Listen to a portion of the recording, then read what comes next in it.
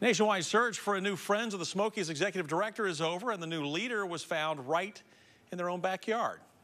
Dana Soehn, a member of the Great Smoky Mountains National Park leadership team, is taking on that new title. She has been picked to be the new executive director and president of Friends of the Smokies. She has worked for the park for more than 30 years and is currently a park spokesperson and management assistant.